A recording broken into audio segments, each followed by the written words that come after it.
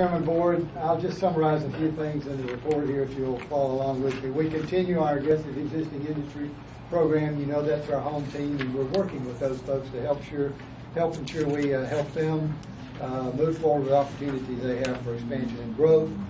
The fruit from that is that we now have 3 existing industries that are in various stages of making some final decisions on how they want to move forward with some expansion opportunities.